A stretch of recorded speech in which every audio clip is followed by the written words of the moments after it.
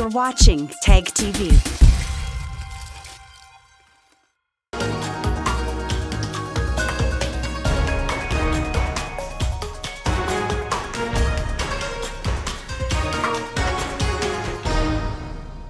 Hello viewers, I'm your host Chandrakala Chaudhary with another episode of South Asia Focus. Let's begin the show with India, where in the line of further improving the decades-old strategic and defense ties, India and Russia signed multiple deals during their annual bilateral summit in the Indian capital, New Delhi. India inked $5.43 billion deal to purchase 5 advanced S-400 Triumph surface-to-air missiles despite looming US financial sanctions. A report.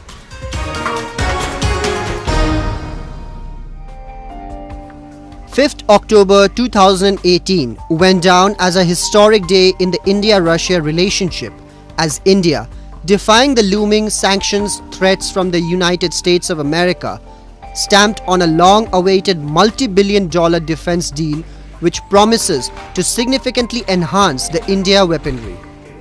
The acquisition of the S-400 system, for which India is going to spend $5.43 billion, would be the latest in a long series of Indian defense purchases after the country had previously purchased combat planes, ships and submarines from Russia. The S-400 missile system is a state-of-the-art weapons platform with a maximum range of 400 kilometers, considered one of the best defense systems in existence.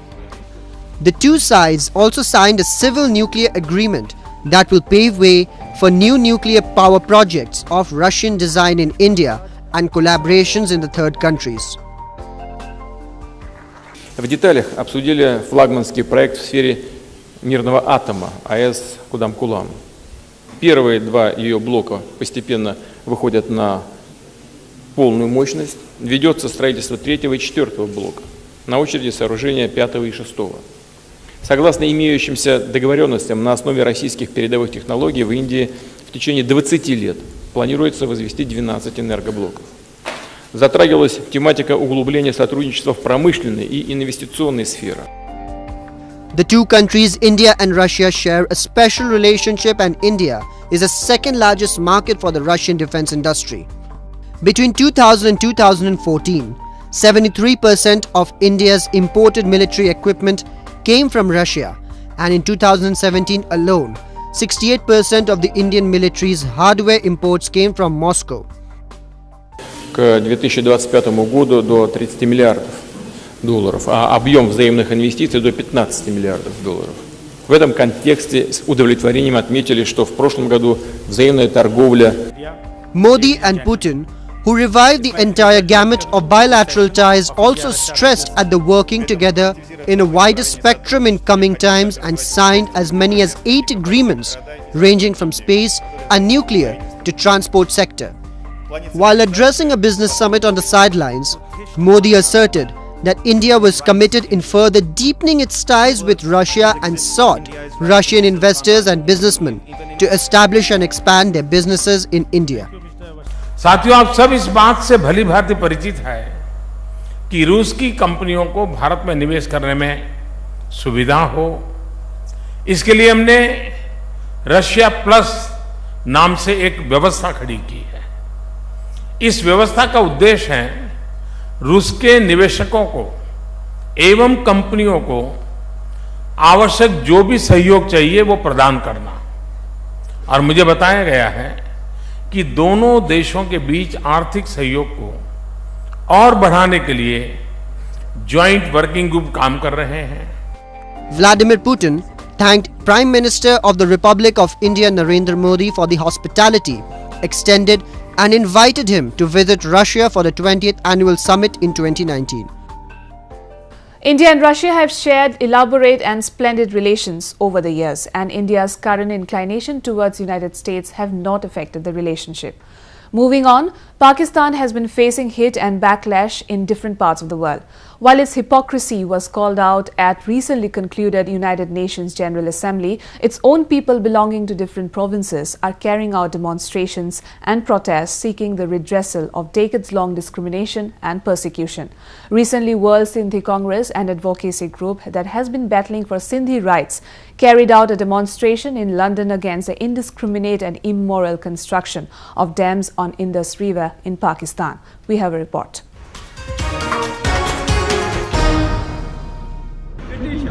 Scores of Sindhi protesters gathered outside the Pakistani High Commission in London to protest against the unchecked construction of dams on Indus River and massive human rights violations being meted out on civilians on the pretext of development in Sindh province of Pakistan. Carrying floats and placards with "No more dams on Indus" and "Stop human rights violations in Sindh," the protesters from World Sindhi Congress raised anti-Pakistan slogans and urged Islamabad to immediately stop the construction on Indus River. They said the Pakistani establishment was aggressively pursuing construction of mega projects and dams without any consideration of rights of indigenous Sindhi people and the environment. Everyone knows that Indus River as the bloodline of Sindh and Sindhi people. World Sindhi Congress urges the Pakistani administration to scrap any mega dams from plans and instead focus thoroughly on modern water management and electricity generation from solar, nuclear and other renewable energy sources.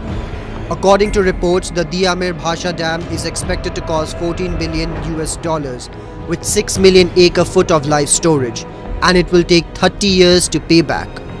Whereas new technologies which do not require billions of dollars of investment and payback begins on the first day of the project. We feel that this proposal or this construction of dam is a direct attack on our Sindhi nation as a people, as their livelihood and their existence, because water is a key resource and key economics for Sindhi people in Sindh. Sindhi activists have also been requesting the international community to take notice of the violence against their peaceful struggle.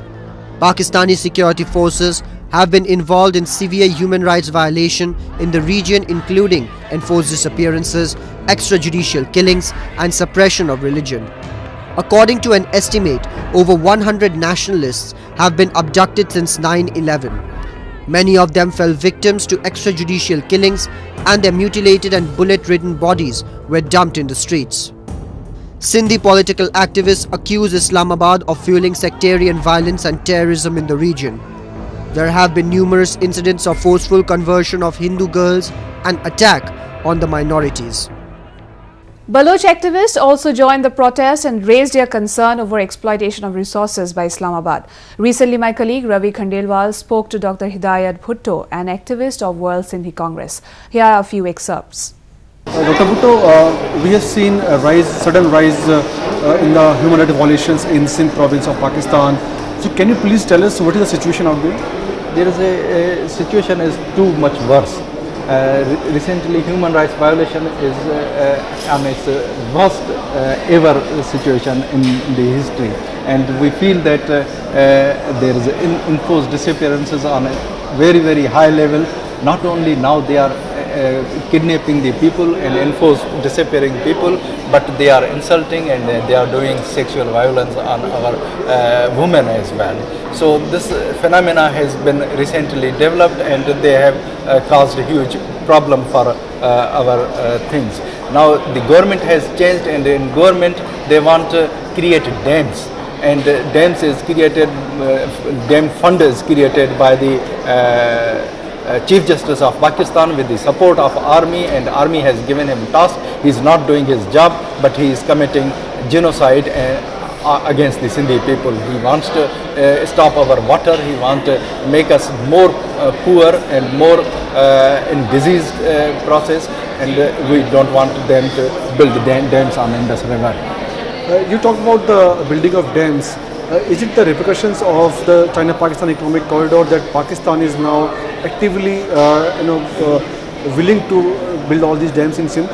Yes, this is the part of China-Pak economic corridor is going on. This is one of the phenomena which we Sindhis are totally against China-Pak economic corridor. We think that it's exploiting our resources and Pakistan is taking loans in the name of our resources, and our resources will be at stake. And these dams, they are building on these loans, with the support of these loans, and they are developing funds, and we think that this is a genocide of Sindhi people. Not only the people, our agriculture, our lands, our fisheries, our animals, our whole culture is at stake in Pakistan because of these dams, and we are against these dams. There is also a sudden rise in the number of enforced disappearances in Sindh. There are many political activists, those who are being targeted, they are being picked, they are being killed. So why now they are targeting the political activists in Sindh? They are targeting political activists because they think that there is a vice. They are producing a vice against these atrocities, these kidnappings, these violence and exploitation of our resources, more importantly our slavery. And if anybody talks against slavery, against exploitation and their own rights, they are kidnapping them to silence them by force. And they are causing harassment in our own society, our whole civil society, and to some extent they are successful, but our civil society, our people are resisting them, and they will get defeat, and we won't be fearful for these acts. Moving on to Pakistan-occupied Kashmir, a region that has been reeling under Pakistani subjugation for more than 7 decades. Islamabad has been indiscriminately exploiting resources which exclusively belong to the region. In its latest example of economic depredation, Pakistan is building dams on water of the region and keeping bereft people of any dividends coming of it. Locals have been carrying out demonstrations and protests against local authorities and Islamabad, seeking an immediate intervention. We bring you the story.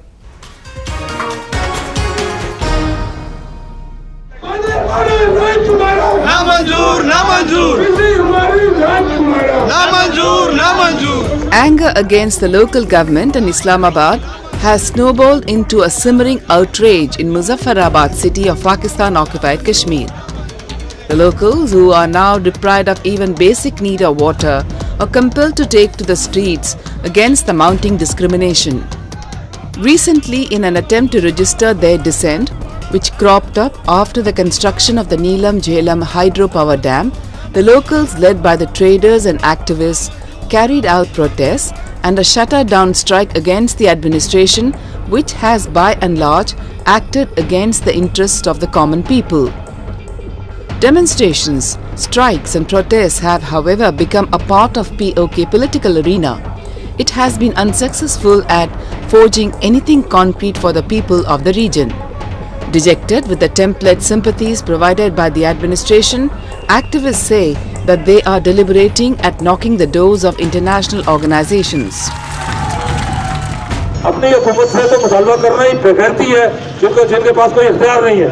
Pakistan की हुकूमत से मुतालबा भी हम बहुत मखसूस अरसे तक करेंगे। अगर उसके बाद नहीं तो हम इंटरनेशनल फोरम पे लेके जाएंगे उसको। ये हमारी जिंदगी और बहुत का मसला है, और जनेवा में इंसानी हकूक कमीशन के सामने भी मुजाहिरा हुआ है, पाकिस्तानी हाई कमीशन लंदन के सामने भी मुजाहिरा हुआ है। लंदन में जो लोग हैं वो हमारी कमेटी में शामिल हैं, और आइंदा प्रोग्राम जो है मैं सब आप लोगों से मेरी गुजारिश है कि इसको अपना ज़ाती मसला समझें।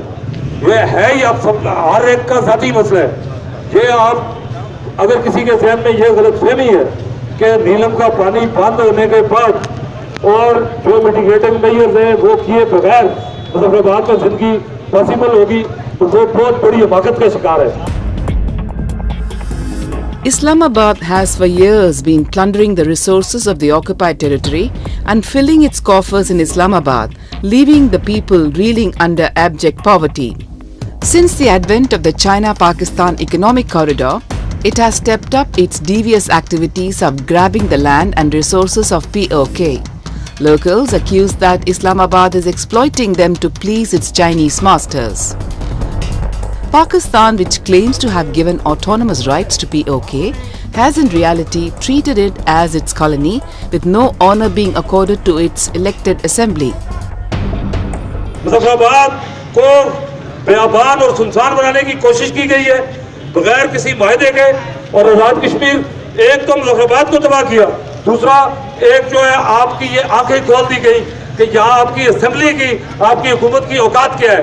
आपका प्राइम मिनिस्टर ऐलान करता है कि ये ग्वाला प्रोजेक्ट नहीं बनेगा, और आपका मिनिस्टर यहाँ शहर का MLA ऐलान करता है, और उसके बाद उसके उन्होंने 24 घंटे के अंदर अंदर वहाँ पे इफ्तिताह करवाया। Ever since the construction of the Neelam Jhelum hydropower project, the Neelam River, passing through Muzaffarabad, appears as a stormwater drain filled with sewage waste. The project, which was built at the pretext of bringing prosperity, has deeply affected the lives of the common people, with many of them forced to migrate to other places in the country, and all this is being done to realize the materialistic ambitions of Pakistan. Well, moving on, the Government of India has stepped up its efforts to restore and rejuvenate the river Ganga, religiously and economically the most significant river of the country. Apart from extensively carrying out its task, an awareness drive which essentially aims at connecting more people to the flagship project and spreading information amongst the mass has also been initiated by the government. A report.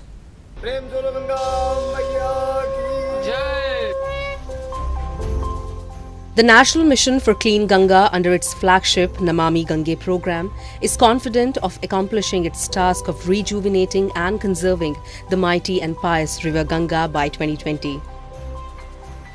In a bid to timely achieve its objectives, the Indian government has ramped up its programs of comprehensively cleaning Ganga and its tributaries along several cities, towns and villages. Several projects have been completed and many are underway, which would help stop the flow of thousands of million litres per day of industrial effluents and untreated domestic sewage into 2,500 km long river. The contribution of industrial pollution volume rises about 20%, but due to its toxic and non-biodegradable nature, it has much greater significance.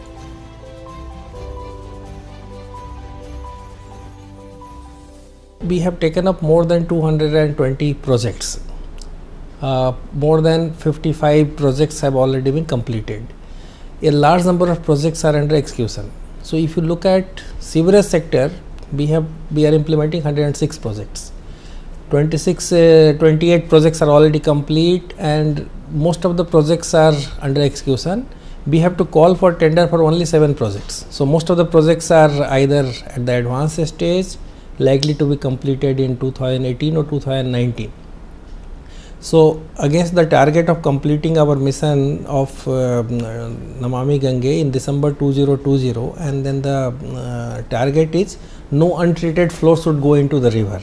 So we are on track and a large number of projects are on ground, and then we expect that in next 2 years most of them will get complete. In the line of the cleaning mission, Kalindi Kunj Ghat on the Yamuna River was cleaned as a part of the Namami Gange project of National Mission for Clean Ganga in capital New Delhi. People from another flagship program, Swachh Bharat Abhiyan, private partners and bank employees participated in the event. The cleanliness drive focused on freeing the Yamuna Ghat of plastic and solid wastes. माननीय प्रधानमंत्री जी की leadership में और उनके आह्वान पे स्वच्छता ही सेवा पखवाड़ा मनाया जा रहा है। इस पखवाड़े के तहत हम लोग स्वच्छता ही गंगा सेवा पखवाड़ा मना रहे हैं, जहां हम विभिन्न घाटों पे जाके गंगा सफाई का अभियान कर रहे हैं, गंगा घाटों पे सफाई कर रहे हैं और लोगों को गंगा मिशन और गंगा सफाई में जोड़ने की कोशिश कर रहे हैं। आज मैं यहाँ धन्यवाद देना चाहूँगा, हमारे बहुत सारे स्टेक होल्डर्स हैं, जैसे हमारे HCL है, हमारे HDMC के सहयोगी हैं, हमारे और कार्यकर्ता हैं, कुछ बैंकों के सहयोगी हैं जो आज हमारे साथ यहाँ पर जुड़े हैं और राष्ट्रीय स्वच्छ गंगा मिशन में हमारे साथ कंधे से कंधा मिला के बहुत सारे गंगा रिजुविनेशन के लिए प्रोग्राम में हमारा सहयोग कर रहे हैं। राष्ट्रीय स्वच्छ गंगा मिशन बहुत सारे गंगा पे पुनर्जीवन के लिए, गंगा के रिस्टोरेशन के लिए कार्यक्रम बना रहे हैं, जिसमें आपके सर्विस ट्रीटमेंट प्लांट का स्थापना शामिल है, पोल्यूशन अबेटमेंट के कार्यक्रम शामिल हैं, घाट और क्रेमाटोरिया के पुनर्निर्माण और उनके उद्धार शामिल हैं। इसके साथ साथ हम लोग बायोडाइवर्सिटी कंजर्वेशन कर रहे हैं और गंगा घाटों के 5 किलोमीटर के दोनों तरफ बैंकों पे एक बहुत ही व्यापक प्लांटेशन का कार्यक्रम कर रहे हैं। इसके साथ साथ हमारी कोशिश ये है कि हम जन जन को इस प्रोग्राम में शामिल करें, जिससे कि जब तक कि जन जन गंगा पे और गंगा को धरोहर के मान के उसको नहीं अपनाएंगे तब तक ये अभियान सफल नहीं होगा। NMCG has been running various projects to clean river Ganga of all the waste by 2020. The steps have been taken by NMCG to modernize the ghats, and various projects have been taken up for regular cleaning of ghats in Varanasi, Haridwar, Mathura, Vrindavan, Kanpur and Allahabad among others. Earlier in July as well, NMCG had cleaned the Kalindi Kunj Ghat as a part of the Namami Gange project into run-up to the World Environment Day. At that time, more than 15 trucks full of waste collected from the ghat and the river were transported for proper disposal. Well, the government says that 30 sewage treatment plants with capacity to treat 607 million litres per day will be completed by December this year. 1,725 km long sewer lines will also be laid by the year end. Moving on, Hunar-e-Kashmir festival was organized by the Indian Army to connect with the youths of the Kashmir Valley as well as to lend them a platform to showcase their talent. The festival was held to channelize the energy of the youth to creative and constructive pursuits while also giving them an opportunity to exchange ideas and promote bonhomie. The event unearthed many budding talents in the field of music and creative arts. South Asia Focus has a report. Indian Army's Chinar Corps conducted the annual Chinar Youth Festival Hunar-e-Kashmir in Jammu and Kashmir's capital Srinagar. Organized at the Sher-e-Kashmir International Convention Centre, Hunar-e-Kashmir, which is an array of events and competitions, provided the underprivileged children a platform to showcase their talents in front of Governor of Jammu and Kashmir, Satyapal Malik, who presided over the cultural event. Hunar-e-Kashmir has provided a platform to such hidden talents of Kashmir in various fields, ranging from football to cycling, calligraphy as well as musical performances. The event saw great participation and mesmerizing performances across fields by the youths from the valley. हुनर-ए-कश्मीर के माध्यम से हम कश्मीर के youth जो कि हमारे लिए सबसे ज़्यादा इम्पोर्टेंट हैं, उनके लिए हमने प्रोग्राम किया, अलग अलग इनके टैलेंट्स देखने के लिए फुटबॉल, साइकिलिंग, साथ में कैलीग्राफी का कंपटीशन किया कि ये जो हमारे फ्यूचर हैं, इन फ्यूचर के साथ हम कनेक्ट हो पाएँ, इनकी ज़रूरतें समझ पाएँ और इनके फ्यूचर को आगे बढ़ा पाएँ.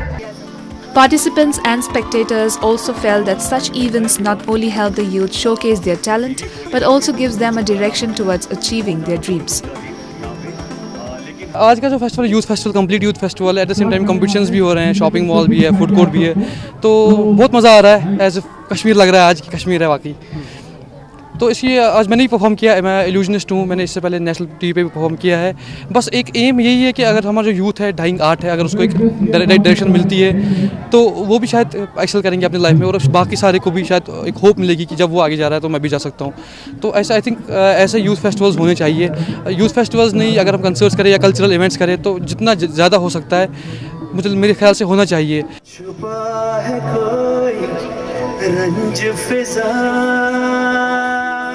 The event also saw a scintillating performance by renowned Bollywood singer Javed Ali, whose musical show, aided by presence of film and TV artists, provided wholesome entertainment.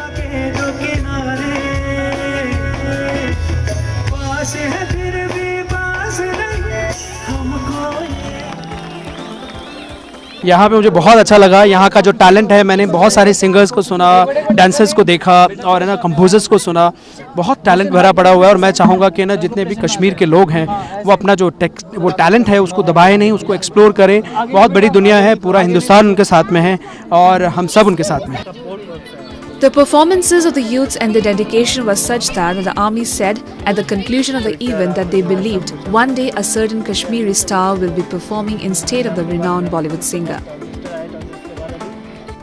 Youth from across the valley, including the far-flung areas, turned up to participate in the event. The participants remained confident that these competitions would help them attain their dreams. With that, we come to the end of this week's episode. See you next week. Goodbye and take care.